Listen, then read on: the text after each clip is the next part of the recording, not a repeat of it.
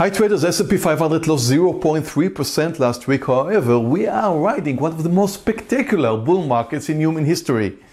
We are on the train and the train is not stopping. The near term looks great, the economy is strong, and then we are seeing the buyers coming in and buying at any pullback.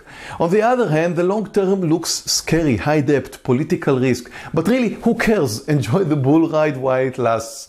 At the same time, there are several opportunities for shorting in sectors like retail, which are very likely to continue moving lower. Let's take a technical view of the market. When I take a look at the S&P 500, I can see that the S&P is holding near the highs. The pullback that I anticipated that will reach 2300 didn't quite get there. I mean, we got very close, but we didn't really reach the 2300 area.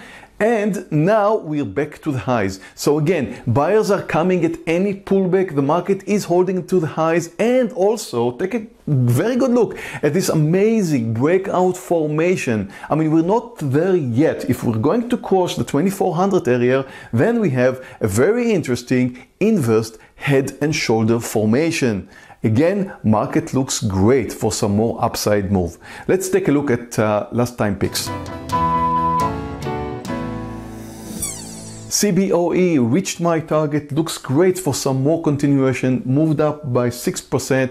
I sell 3/4 at a 3% gain, therefore right now I'm only left with quarter size. My other two picks were AN short, which did not trigger but still looks amazingly good for a breakdown under 39.13, and it still is on my list.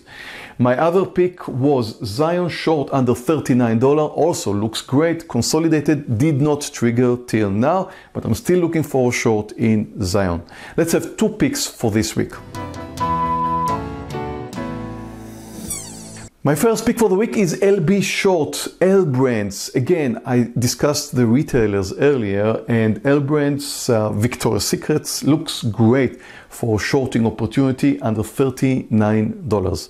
My second pick for the week is Visa long over 93. Financials are doing good. Visa is holding near the highs, nice consolidation, and looks great over $93. I wish you a great trading week and see you next week.